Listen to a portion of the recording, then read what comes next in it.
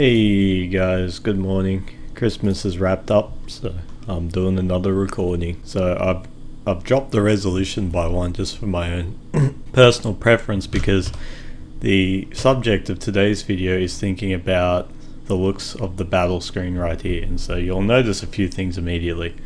First of all of my characters now look like the warrior from Final Fantasy 1, and you can see that they're a lot more animated as they're receiving strikes from the imps. They're flinching a bit. When they attack, they do the walk up as they were before, but they do an actual attack with a weapon that they're holding, which is the sword. I'm going to let this play out a bit. You can see I've got them drawing what essentially I imagine the max amount of ailment icons I'd be able to draw. You can see it's pretty stacked. You can see I can almost fit in the 9th and 10th one at the back here. They're just a little bit obscured by the slightly bigger battle sprites here, so realistically I'd move them slightly forward. I started the battle against 10 imps. That's kind of how I imagine the maximum space that the imps would use. There's also, I added this a while ago, but there's some subtle effect where if the enemy isn't using up so many slots, like if there are only 6 imps, they are pushed forward slightly, so they weren't. So it's like if I fight 2 imps, they're not all the way back here, so it's a bit of unnecessary distance, it'll push them forward. You can see as the heroes are getting low here, they've got like a little damage crouch going, and if the imps coordinate a bit, we'll also see them dead.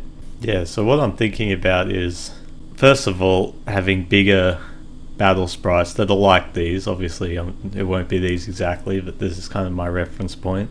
It allows them to be much more animated in how they react. Like I like them being hit and flinching back like that. You can see this guy's been down, so he's just dead. They're crouching. But particularly when it comes to executing commands, I want to figure out, before I go ahead and make a whole bunch of commands, I want to figure out what tools I have available to customize the way they execute commands. So one example is if they're bigger like this and they actually hold their weapon, I could maybe have them jump around a bit. You know, maybe if they do some kind of whirlwind sword technique, they can like spin around the enemies, something like that. When we all die, we all assume the form of our caskets here, still the same. Oh, it even updates in here, I didn't notice. We'll go in the battle and this should soft lock it. There was also a subtle bug, I wasn't paying attention in that run, but because the imps queue up so many moves when there are so many actions taking place, what I noticed was happening as well, or what I've kind of observed, is that if a character gets downed and then there are techniques on the battle stack that these imps still have to execute that are targeting that person, the desired behavior would be that they, at time of execution, reassess and pick another random target. But what they're actually doing is they end up hitting the first target of the enemy, which is this guy at the back. If you notice the imps getting randomly hit, that was probably why. As for like a big screen observation, a problem I'm having is with the width of the whole screen. Yeah, if I get this up here, this is Final Fantasy 3, you can see that's the same warrior.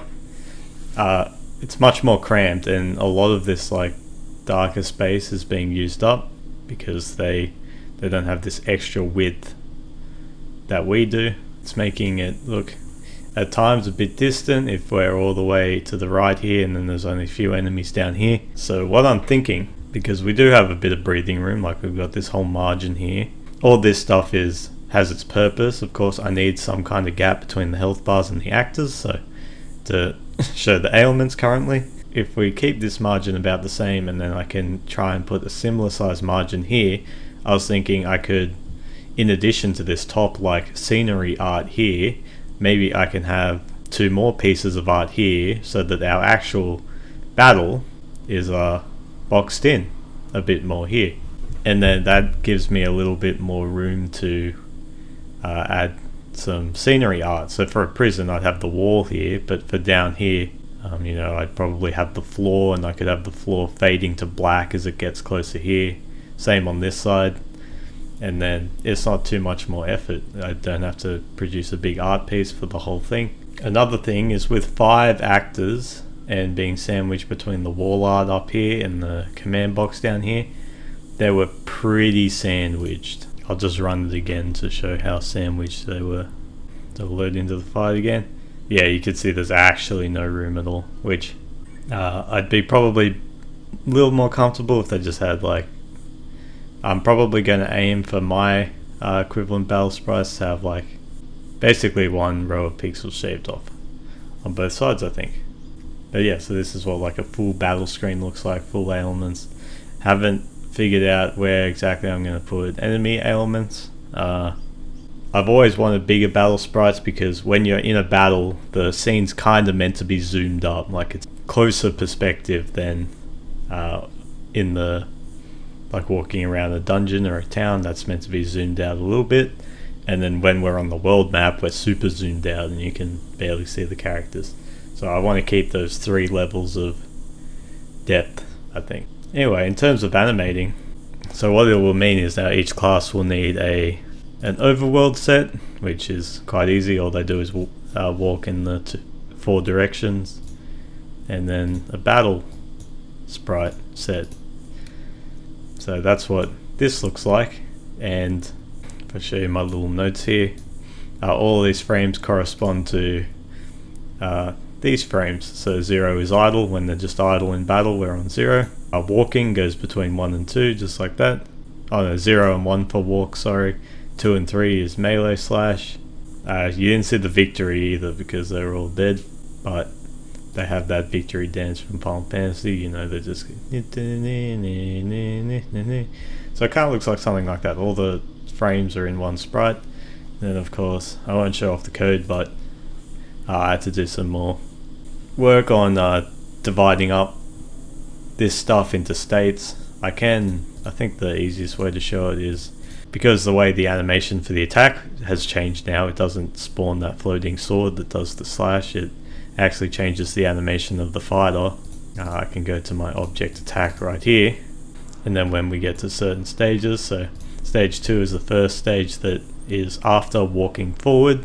What we do when he's walked forward and he's ready to slash, we create the slash spell effect on the enemy, which is this one, swing. And then also if it's a player doing the attack, we can set its state. We've got a bunch of battle animations, so we're setting it to melee, which is doing the sword swing. And then we also prepare to we set the animation to be sword swing, and then we actually grab how long that animation is going to take with this. We're putting that information into this slash effect, so that sequences a little bit. So when this slash effect starts, there's actually a delay, and it's to sync up a bit more with when the slash is actually out, so they don't just start at the same time. And stuff like that. If I went back to the parent object of this, when it's done wrapping up, it'll set the battle animation to walk as he walks back, and then set it back to whatever the idle should be. And idle can change depending on the amount of health. If we're under 33% health, it'll be that kneeling down critical look, and if they're dead, well, they probably didn't play this animation at all. Cool. Now, as for my animations, of course, the warrior is only reference. I had a little bit of a go myself. So this is my ever-growing scrappy sprite page. So what you can see here is our first class up here was the warrior. I'm trying to think of how I'd like the equivalent battle sprites to look. And this is my attempt. I haven't outright tried to copy the style. I tried to sync it a little bit more to how I'm doing the overworlds, which is we've got very small hands on our characters. If I get the actual battlers from Final Fantasy, the overworld sprites I mean, you can see for very accentuated walking, in general they have like bigger hands and the hand goes small as they're behind. So the style's a little bit different. So in battle my guys have little smaller hands, but the pose is quite similar. The head is completely to the side. And on my first go I had legs kind of like this. This looks like a nice kind of default pose with the legs. But in terms of animating them walking sideways, they're not facing an appropriate way where I feel like I could do the walk decently. So I took greater inspiration from the walk that they do, which is they just switch from this one leg and the other leg's completely obscured behind, and then the legs just split as they walk. So I went for the same attempt. See my legs here, they're more forward facing. We do the splits as we walk, and it's very small and fast, so it doesn't have to look perfect. I looked at other sprites, of course, like a more modern one's Final Fantasy VI Loki over here. But yeah, this is kind of what I came up with at first. One difficulty is the helmet is extremely stupid looking, but that's fine, that gives us a bit of flavour. Once I was like, yeah, okay, I can kind of work like this, I went and I actually compared it to this sprite sheet written by Neo Jeff apparently, so thank you very much for the reference. What I did was I took the animations that I'm actually using currently and I had a go at doing my own. How well I've like done the black outline doesn't matter so much because the battles will all play on that black background. Two weapon animations actually. It starts with this one with the arm behind, so the sword will be up here.